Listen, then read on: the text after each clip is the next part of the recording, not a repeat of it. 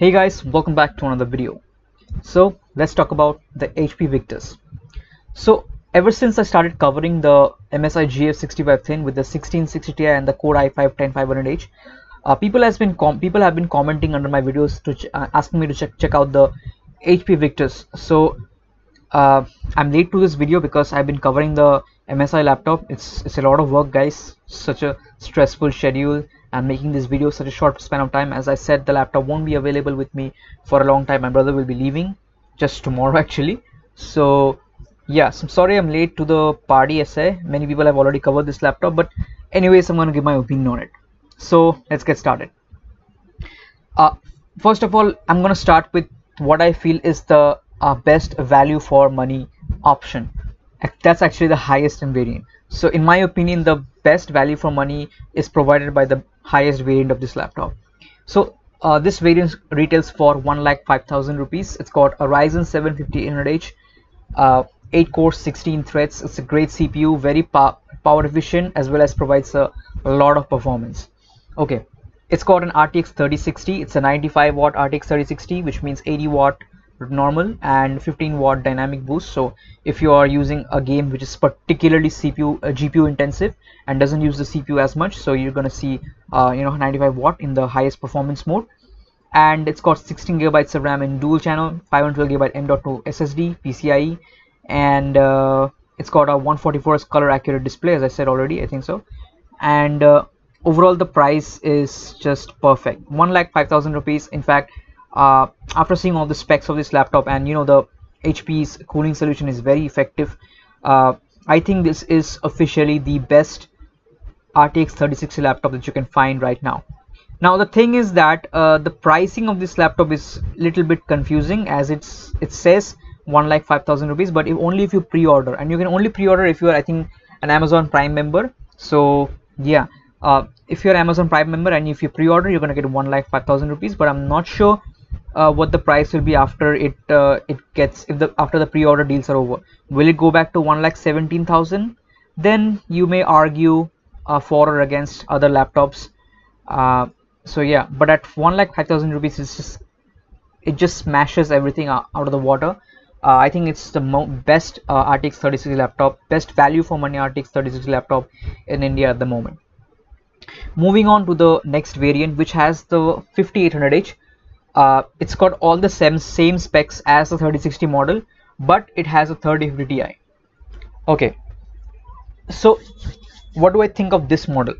So there's a difference of 15,000 going from the RTX 3050 Ti up to the RTX 3060.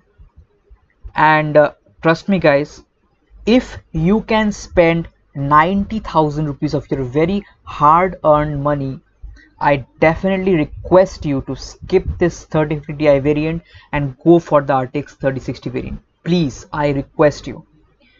The 3050 Ti is one of the most disappointing releases by Nvidia.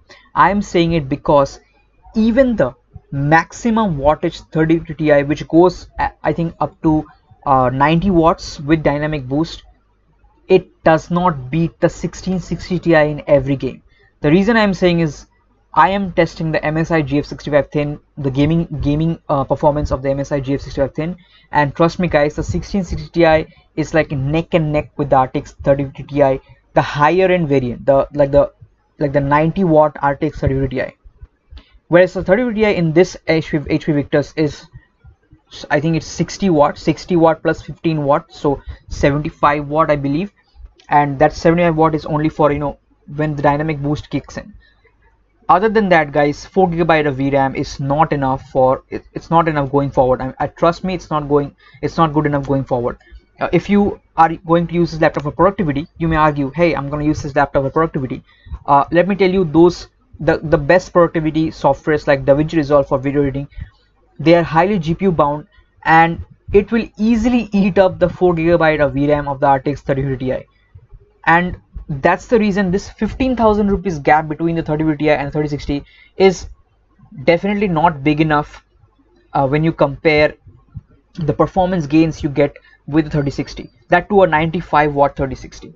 So you're comparing a 95 watt 3060 with a at max 75 watt RTX 3050 Ti, and basically guys, all I want to say is just go for the 3060 model. Please skip this model. The only difference between this model and that model is that this one has a 4GB 3050 Ti, and the 4GB 3050 Ti is not a good release by Nvidia in my opinion.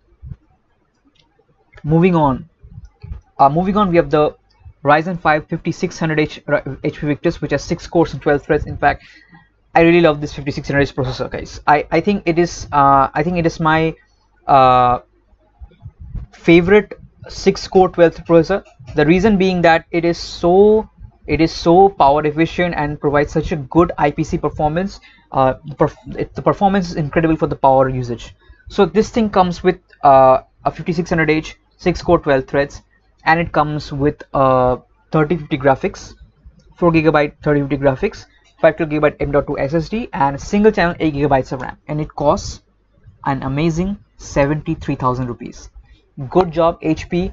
This is what the 3050 should come under, and HP has hit this perfect 73,000 rupees price tag, and I applaud HP for that.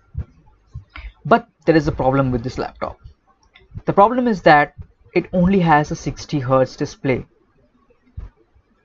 Now this is quite confusing as to whom is this laptop targeted for, because the 3050 is not that good enough for productivity, since it has only 4GB of VRAM, which will be easily used up by GPU intensive productivity workloads like 3D workloads and all.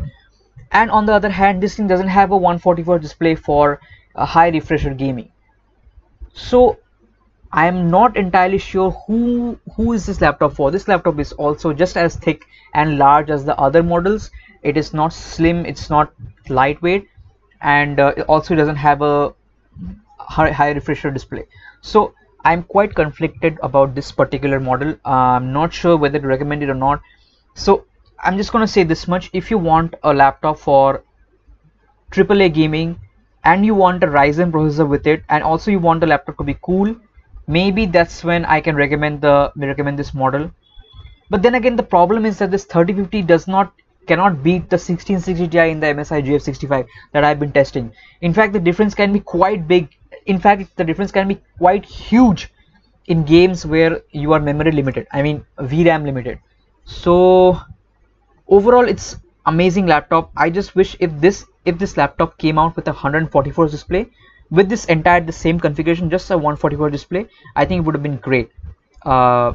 Just hands down, even if it would have been like priced at around 78,000 rupees or even 80,000 rupees, I would have just wholeheartedly recommended this laptop. But it also doesn't have a 6GB graphics, and it also doesn't have a 144 display, so I'm a bit conflicted on it. So if you just want a good laptop, good thermal, 6-core CPU, good enough for AAA gaming, at least now, if you want to play at high settings, not the very highest setting, then you can consider this laptop. So stay tuned for more videos, guys. The MSI GF65 Thin's gaming results are coming very soon, and spoiler alert, the MSI GF65 Thin at 75,000 rupees is an absolute gaming beast. I can't wait to show you the results. So yeah, do watch my video when it comes out. Also take a look at the MSI GF65's mini review that I did, and also thermal testing results where I showed you how to underbolt the laptop. So that's it for this video, guys. Thank you so much for watching. Like, share and subscribe. If you want to purchase any of these laptops, the links are down in the description, and I'll catch you in the next one. Peace.